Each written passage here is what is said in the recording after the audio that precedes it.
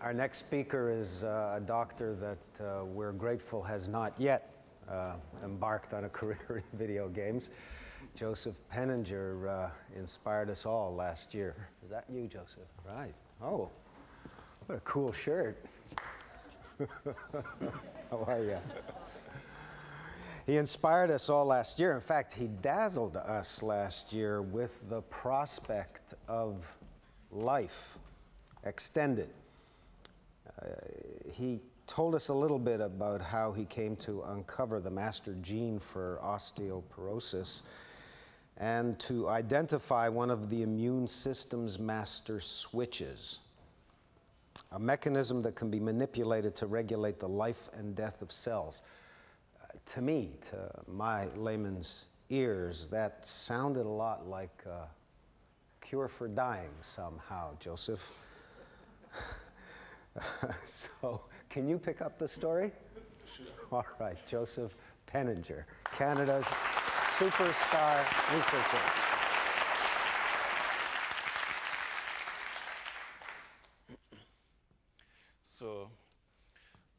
So it's nice to be back. I have to say my socialization to do science was very different. So I grew up where they made this movie, The Sound of Music. But I think you're happy that I'm not singing today. And I went to the special school, so I could still cite you the whole Odyssey of Homer in Greek. But we had basically 1 hour in whole my high school to do biology. So for some strange reason, I became a biologist. and so I want to tell you some of the things we're doing, and as I go along the way, I will give you some comments. Also some comments why I'm actually leaving Canada again. So this was my first attempt at cloning. I think it worked out pretty well. So I still believe that it's the best way to do it. And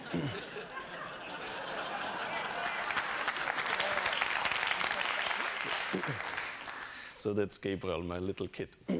So what I want to tell you about, so you have heard today, we know our genes, we know the genes of different organisms.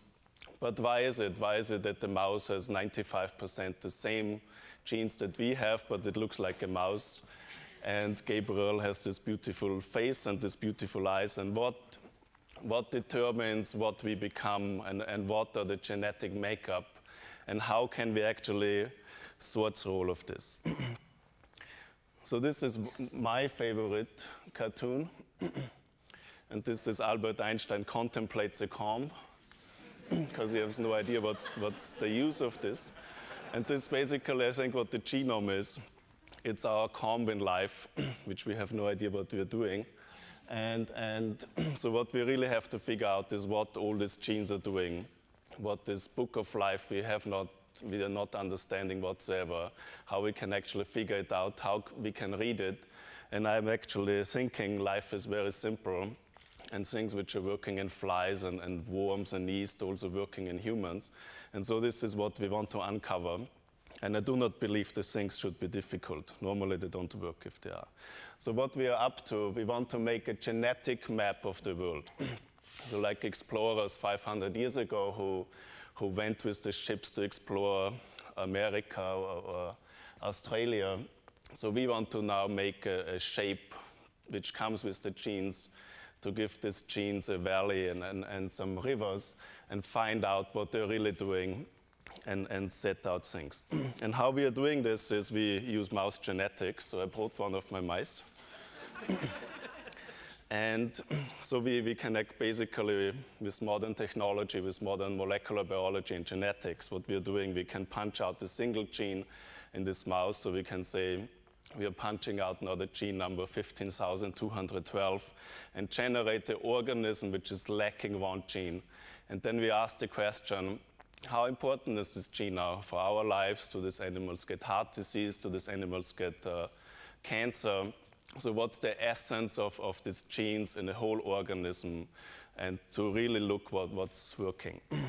And I was wondering for a long time, so if interested, why I'm actually turned out to become a mouse geneticist. And And maybe one of the reasons is because I was scared to death of mice. So when I grew up, I was just terrified of them. So I actually, walking on the street, I would look over my shoulder because there could be a mouse following me.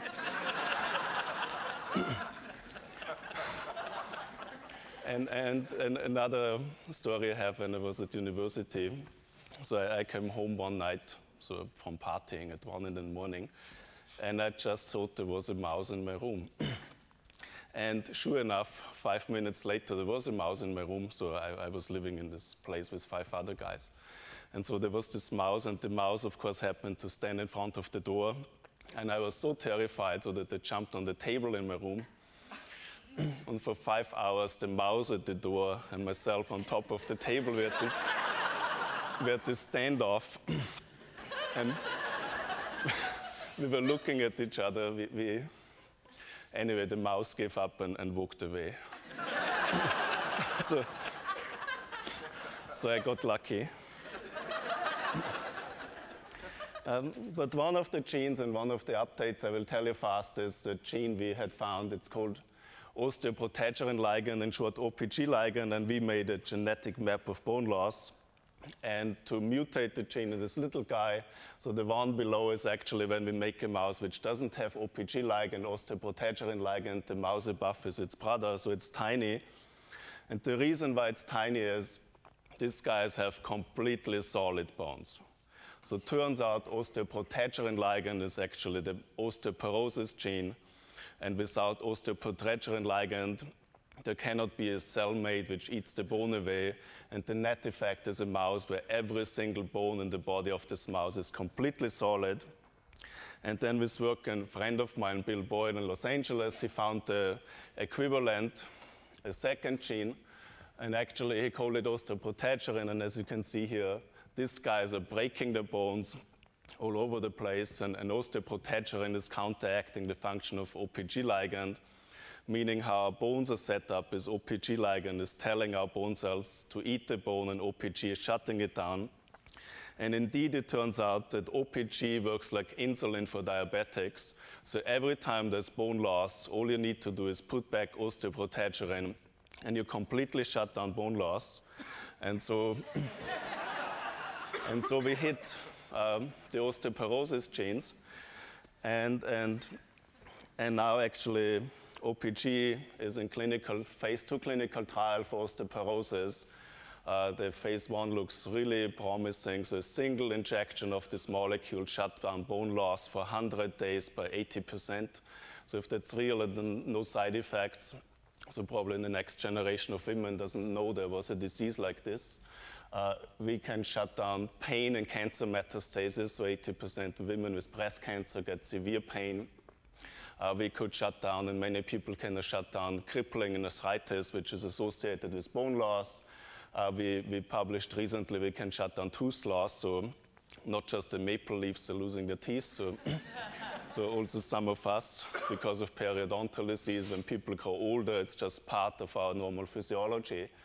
And HIV-infected people losing bone, so we can really shut this down with this molecule. And actually, it's quite interesting. I think 2 space flights ago, our protein OPG went to space, because what nobody ever tells you in this in Star Trek is if these guys actually stay up there for 1 year, 2 years, they wouldn't be able to walk anymore, because after 5-6 months of space flight, 10-15% of the bone mass of the astronauts is just missing, and they do not gain it back anymore. So actually people in Star Trek would have no bones left anymore. As soon as they go somewhere, they couldn't do anything.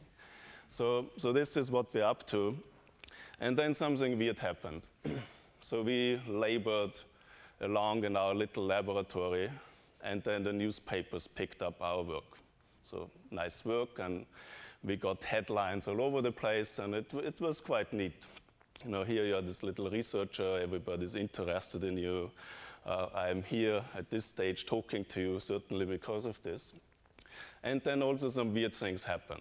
So you also get the other thing. So the police came to my house, said there are people out there who want to attack your children because of what they're doing to poor animals. So we actually had to move our house.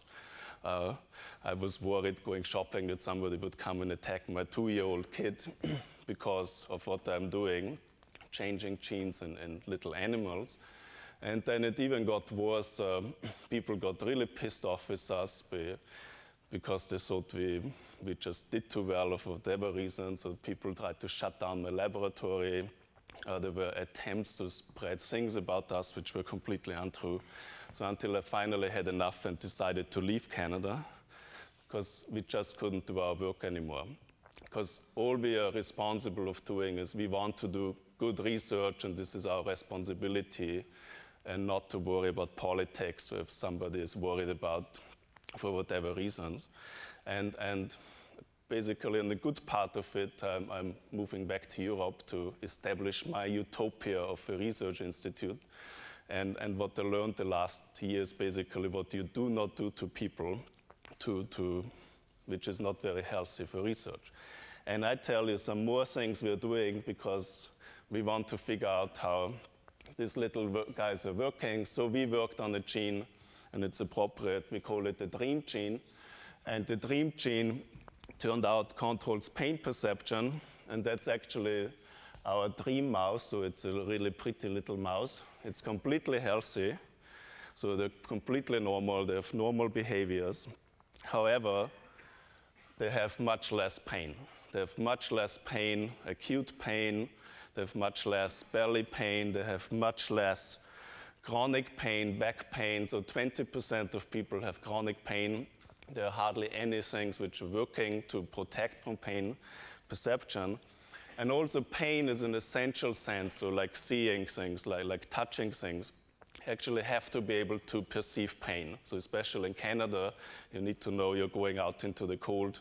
So if you don't know this, you're in big trouble. And what DREAM is actually doing is, if you cut yourself, you need to detect you hurt yourself or if you touch something, and then your signal of pain perception goes into your spinal cord, and then it goes in your brain and you say, oh my God, I cut myself, this is hurting, so I have to do something to counteract this. And DREAM is sitting in our spinal cord, and what DREAM is doing, it allows us to perceive pain. So it basically allows us that we can feel pain. However, when the pain comes, DREAM drops off where it's doing and basically makes these animals like long-distance runners. So they're swimming in their own opioids now, and so pain perception shuts down. So DREAM is a very simple feedback mechanism which allows you to feel pain. As soon as pain comes, DREAM drops off, you make your own endogenous opioids which shut down pain perception, and after 3-4 minutes of pain, you don't feel it anymore. So this was quite neat, and so we came up with this scheme. If you have no DREAM, you have no pain. So we are trying now to basically target DREAM in the spinal cord for treatment for chronic back pain, for cancer patients, for many people who have pain. Another thing we got interested is heart diseases. So as Christoph already mentioned, these are very complex diseases. How can we tickle heart disease? And so to basically also find the genes in these little guys. And we found a gene called ACE2. And actually, we went back even to a more primitive organism. So this is a fly eye. So flies have hearts. And this is how the hearts look in the flies. So these little dots actually become the fly heart. And so we went back to flies. And so what controls heart function and heart development in little flies? And if this is essential for heart development, then we can just take it right into our animals and look what it's doing. And so we came across this gene called ACE2. And sure enough, when we mutate the gene ACE2 in these little guys here, this little spikes here is a single heartbeat, so we can actually do echocardiography and ECGs in these little animals and these little mice, which is quite neat. So every peak is a little heartbeat, so the top one is completely normal. The one in the middle, when we mutate the ACE2 gene, the hearts are failing. So ACE2 controls heart failure, which was really neat because we finally had found a gene which controls heart function, the pumping function of the heart, and heart failure. And indeed, our mice resemble humans with coronary heart disease. So we actually have a mouse model now to study complex diseases and heart failure. And we found a second gene, which is on the bottom. If we mutate this one, then the hearts are completely normal again. So ACE2 actually protects us from heart failure. And if you mutate ACE2, every single animal which has a loss of ACE2 goes into heart failure. So normally in hearts, what happens if somebody has hypertension or there's a heart attack, the normal heart has a compensatory mechanism, which is it becomes larger. So it's called cardiac hypertrophy. So the hearts are larger, and the reason is if you have hypertension, you need to pump a lot now, so you can overcome this problem you're having. However, if you squeeze the system too much, what's happened is people go into heart failure. And from the World Health Organization, it's now estimated that in 15 years, heart failure will be the major killer on this planet, much more than cancer and infectious diseases. Also in third world countries, for example, in Brazil, they're putting lots of money in heart diseases because also these countries are now people getting older. The dynamics and epidemiology of diseases are changing rapidly.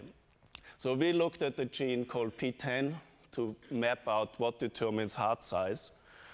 And sure enough, the left one is a normal one, or the left one, yeah. And the right one is if you mutate P10, and you just can make these hearts just blow up. They're huge hearts. But what really intriguing is the hearts are huge, but they work completely normal.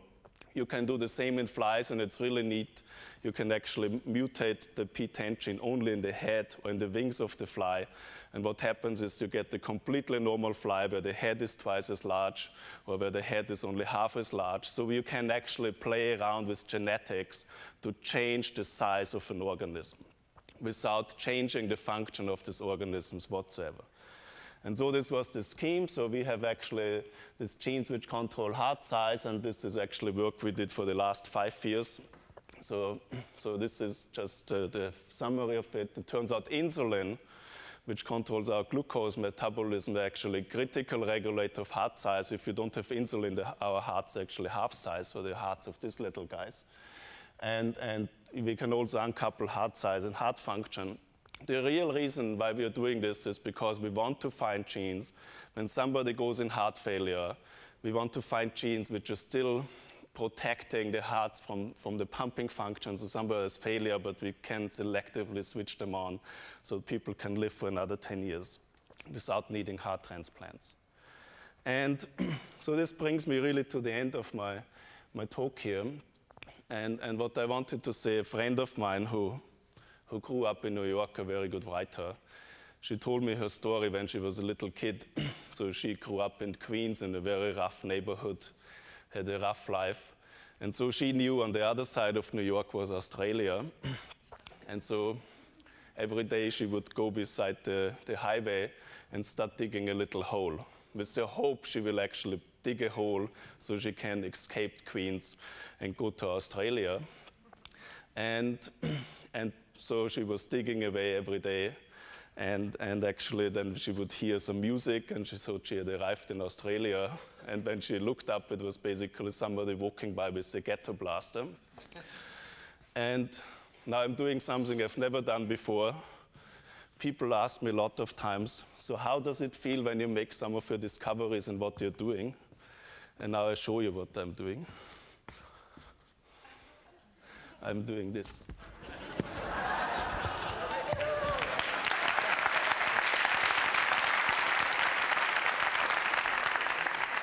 And I think the important point is we should keep digging, because one day we will find our own Australia. So thank you.